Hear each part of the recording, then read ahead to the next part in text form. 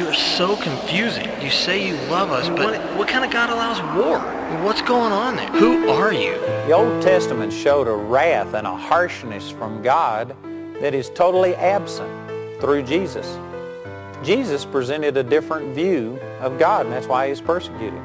Well, which is the real God? Will the real God please stand up? That's what we're going to talk about today, so stay tuned for the Gospel Truth. Welcome to Gospel Truth with Andrew Womack, a teaching ministry that emphasizes God's unconditional love and grace. And now, here's Andrew. Welcome to our Wednesday's broadcast of the Gospel Truth. Today I'm continuing a series that I've been on for 3 weeks now, talking about the true nature of God. And we've produced a new, improved, expanded version of my old teaching on this. It's the same teaching, it's just, actually it covers some questions and deals with some things in detail that I didn't deal with on the original series. But it's the same teaching, it's new and improved, and I encourage you, if you've missed any of this teaching, to please take advantage of this product that we're offering, because I believe it could really change your impression about the nature and the character of God. Basically, we've been saying that people misinterpreted God's dealings in the Old Covenant because of his harshness and wrath, and they have thought that that's the way that God really is. And yet the Bible says in 1 John chapter 4, verse 8, that God is love. Now, God isn't wrath. God is love. But he has expressed wrath. And because of that, some people have taken that as being his true nature. This is the way God really is. They see God as an angry, harsh God. And there's certainly biblical evidence for that. In the Old Testament, there was a harshness and a wrath of God. But one of the things that I have done in this teaching is to show you that the Old Testament law was only temporary. God waited 2,000 years after the fall of Adam before he gave the Old Testament law, and then it was only temporary until Jesus should come. And since the time of Jesus, God has not been dealing with us according to the Old Testament law. So the Old Testament law wasn't inaccurate, but it was incomplete. You know, I've given examples how people can take an action of a person and think that this is the way they are, but really you're misrepresenting it. You need to look at the whole thing. You know, there's times that I have been very strong. There's times that I've had a godly anger come up on the inside of me, and I've dealt with things, and I've been harsh at times when I had to be harsh. But that is not really my nature and characteristics. You know, if somebody was to break into our home and threaten my wife, and threaten something like that, I guarantee you I'm not one of these pacifists that would lay down and just take it. Now, if they were coming against us for the sake of the Lord, you know what, I'd turn the other cheek. But if they're coming against us for that $100 bill or whatever, you know, I'd tell them that, man, you better be willing to die for this, because I'm going to fight you to the death. I am not going to give place to things like that. And some of you may disagree with that, and that's fine. That's not my point. I'm just saying that this is the way I am. And yet, you could see me defending myself. If somebody was trying to attack my wife, I think it's love. A person who says that they love their wife and yet would allow them to be raped or robbed or, you know, something terrible done to them because they just are a pacifist, I don't believe that's true love. Love has to have a hate to it. God is love, but because he loves us, he also hates evil, because evil is against everything that God planned. It is out to destroy his whole purpose, and God hates evil. So to love God, you have to truly hate evil. And for God to be love, he has to hate those things that are trying to come against his creation and destroy it. And so there are times that God has vented his wrath. And some people have taken those times and thought, so God, this is the way he is. He is a very angry, harsh, legalistic, bitter God. That's the way that he is. No, that's a misrepresentation, a misunderstanding. And I think that the way that you really see the true nature of God is to go back and see the way that he dealt with man from the very beginning. And if you can get this put into its perspective and recognize it was over 2,000 2,000 years after the fall of man until God really began to start releasing His punishment upon sin. And if you can understand that that ended at the time of Jesus, and in the day that we live in, actually since the time of Jesus for 2,000 years, God has not been imputing man's trespasses unto them. So for the basically for the 6,000 years that we've lived since the fall of Adam, there's only been 2,000 of those years that God brought judgment upon sin. Now He's been credited with doing things. People will say God is the one that brought the hurricanes and the tsunamis and earthquakes and destruction, and that this is God's judgment. But that's not what the Bible teaches. Since the time of Jesus, God placed His judgment upon Jesus, and God is not imputing men's sins unto them today. So out of those 6,000 years since the fall of Adam and Eve, God is actually the vast majority of time, 2/3 of the time, He has been operating in super mercy towards the human race, but He hasn't always gotten credit for this. And sad to say, the church is one of the areas that is misrepresenting God's dealings. So that's the reason I'm teaching on this. So I was talking yesterday out of Romans chapter 5, verses 8, 9, and 10. We read those scriptures about if you can accept that God loved you when you were still a sinner so much that He died for you, much more now should you be able to accept God's love for you now that you are born again. And yet many people find it much harder to receive God's love now that you're born again than it was before you got born again. They accepted salvation and received that, but man, they can't get healed of a cold. They can't see financial prosperity. They receive this huge gift of salvation, but they can't receive these minor things like healing of cancer and deliverance from demons and emotional healing. Those are minor compared to our gift of salvation. And so it says this in Romans chapter 5, verse 11, "And not only so, but we also joy in God through our Lord Jesus Christ, by whom we have now received the atonement. Wherefore, as by one man sin entered into the world, and death by sin, and so death passed upon all men, for that all have sinned." You know, I haven't got time to go into this in great detail, but this is a powerful truth, and it really supplements what I've been teaching here. Most people think they became a sinner, separated from God, and became a sinner because of the things that they have done. But this is saying by one man sin entered into the world. Sin didn't enter into the world through you individually. Sin entered into the entire human race through Adam. And then every child that has ever been born since Adam was born with a sin nature. It's not your individual acts of sin that make you a sinner, but it is your sin nature, the fact that you are a sinner by nature, that causes you to commit those individual acts of sin. Well, that is a radical truth with a lot of application. I'm not going to stop there and talk about that, but that is a powerful truth. And then in verse 13, notice this. This is Romans 5:13. "For until the law, sin was in the world, but sin is not imputed when there is no law." That is one powerful piece of information. Look at this. It says, "For until the law, sin was in the world, but sin is not imputed when there is no law." Now look at this. Until the law means what? This is talking basically about the time of Moses. And so until the time of Moses, sin was in the world, but sin wasn't imputed. The word impute here is an accounting term, and it's used to say that something is held against you. And I've used this example in previous teachings, but when we use a credit card, in a sense what you're doing, you are imputing those charges unto your account.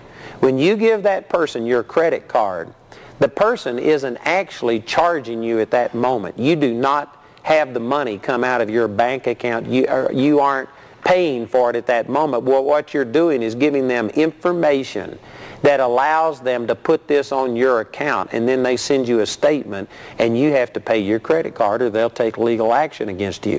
But what happened was you imputed that charge to your account. It was held against you. It was put on the books. If you were to say, for instance, I did this one time. I held a meeting in Arlington, Texas, and we used an American Express credit card to pay for those charges, and yet 6 months later we had never been billed. And because we were honest, we went back and researched why we had never been billed and found out that the lady who handled our account got fired, I guess, for the way that she handled our account, and so she never put all of those things on the books, and it never was imputed unto us. It was not charged to us. And because we were honest, we went back and told them, and then they imputed it unto us, and we had to pay that $3,500 charge. But see, I gave them our information, but for whatever reason, it wasn't put on our account. That would mean that it wasn't imputed unto us. Well, this is saying that until the time that God gave the law, sin wasn't imputed. That didn't mean that sin wasn't happening. It didn't mean that people weren't living an immoral life, but God wasn't imputing it unto them. He wasn't putting those sins on His ledger books. He wasn't holding it against them. It was just as if those people hadn't sinned. God was not punishing them and dealing with people according to their sins. What a radical statement. So that means until the time of Moses, nearly 2,000 years after the fall of Adam, during that first 2,000-year period of time, as a general rule, God was not imputing men's trespasses unto them. Now that is radically different than what most people think. Most people think that the moment Adam and Eve sinned, that this holy God got ticked off, angry, drove them out of the Garden of Eden because He couldn't stand them anymore. They were now unholy, and God immediately began to start imputing their sins unto them, holding their sins against them. That's not what the Bible says. And right after our break, I'm going to come back and begin to start showing this to you from Scripture, and I think it's going to make a difference in the way that you see the true nature and character of God. So I just made some radical statements out of Romans 5:13 that basically until the time of Moses, nearly 2,000 years after the fall of Adam and Eve, God did not impute or hold people's sins against them. He dealt with people in mercy and grace. And then you can turn over to 2 Corinthians chapter 5 and verse 19, and that verse says, to wit, or that is, that God was in Christ reconciling the world unto Himself, not imputing men's trespasses unto them. So if you put all of this together, Romans 5:13 says that for the first 2,000 years after the fall of Adam and Eve, God wasn't imputing men's trespasses unto them. And then 2 Corinthians 5:19 says that from the time of Christ, God has not been imputing men's trespasses unto them. So that means for basically the 6,000 years that we've lived on the earth since the fall of Adam and Eve, there is 4,000 years of that time that God has not been imputing men's trespasses unto them. He's been treating us separately, differently than our sins deserve.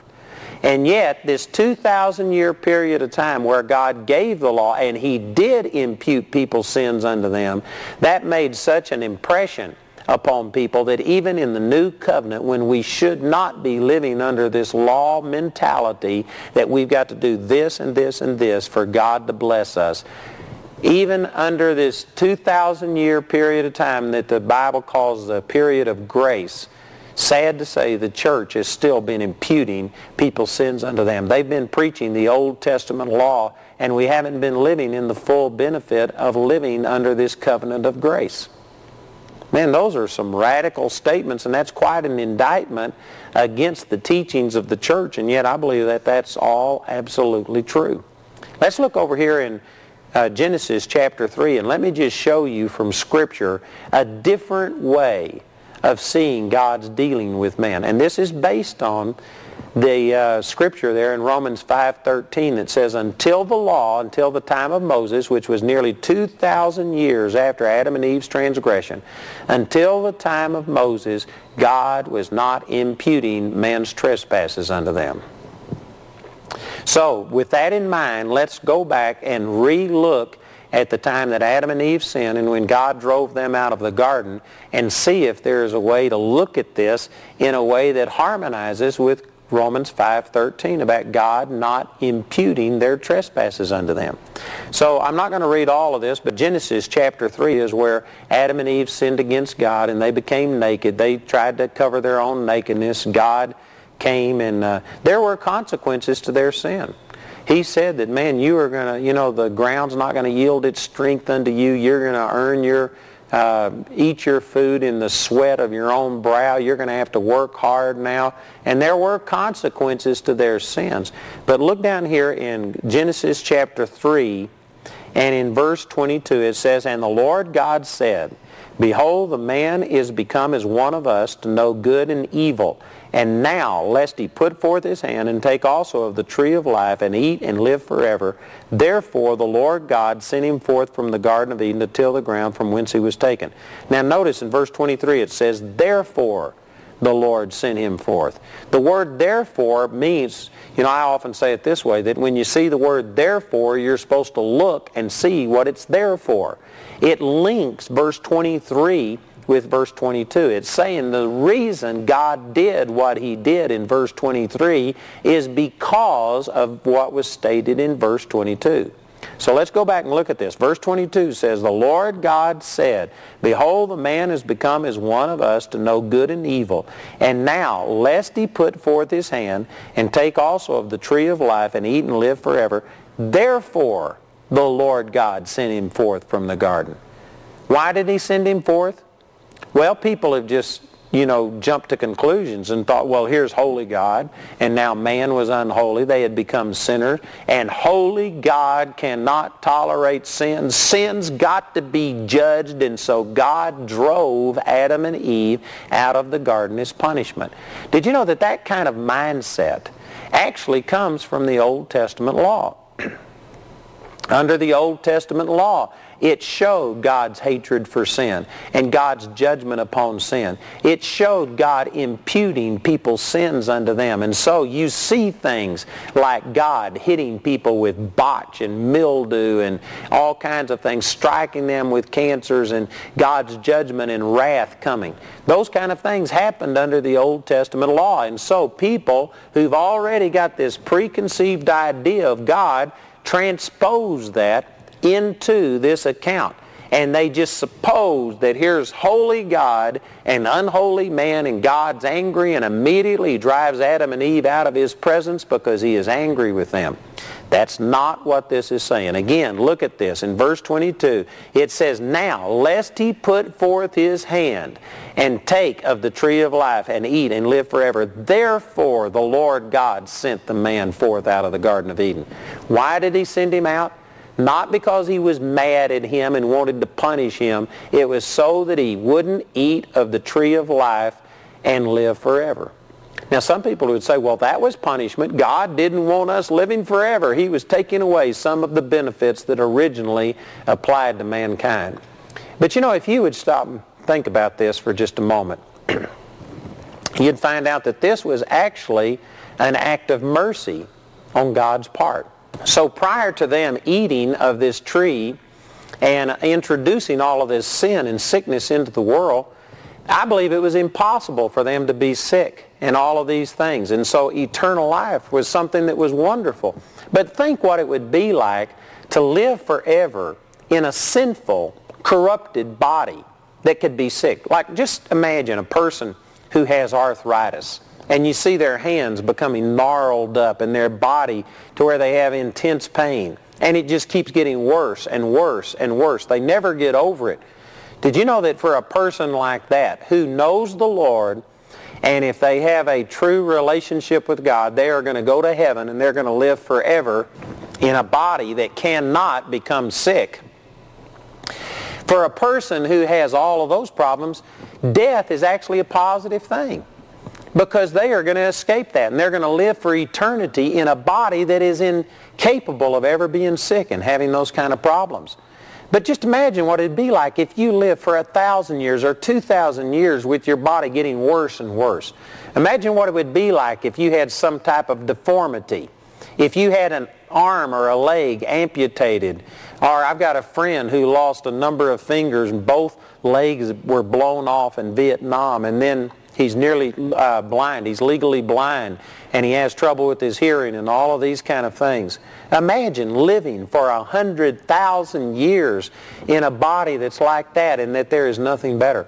Did you know that when God drove Adam and Eve out of the garden, it wasn't because he was mad at them and quit fellowshipping with them, but rather it was because he didn't want mankind living forever in that corrupted, sinful body with all of its hurts, with all of its pains. It was an act of mercy to introduce death into the physical race, because for those who accepted Jesus and received his salvation, they would be reborn and have a brand new body in heaven, live in a place that was better than what we had here on earth. It was a positive thing. Here's another way of looking at it. Imagine that every person lived forever and that there was no such thing as death. Imagine that we had Hitlers and Pharaohs and all of the Genghis Khans and all of the people in history that were just brutal and demon-possessed, and yet you couldn't kill them. You couldn't get rid of them.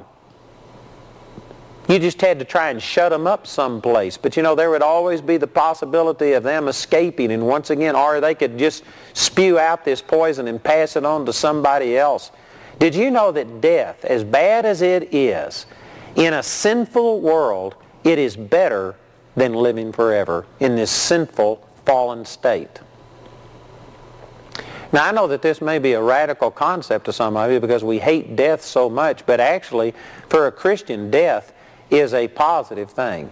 It's a way to exit all of the corruption, all of the defilement, all of the weaknesses, the failures, the tendencies of this carnal life.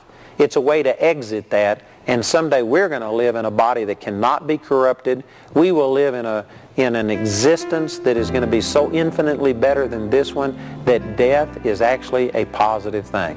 And so if you look at it that way, then this is exactly the way it says in Romans chapter 5, verse 13, where it says that until the law, God was not imputing man's sins unto them. He did not drive Adam and Eve out of the Garden of Eden because he was angry at them and was punishing them and doing these things to them, but rather he drove them out of the Garden of Eden because he loved them and didn't want them living forever in this corrupted, defiled, sinful state.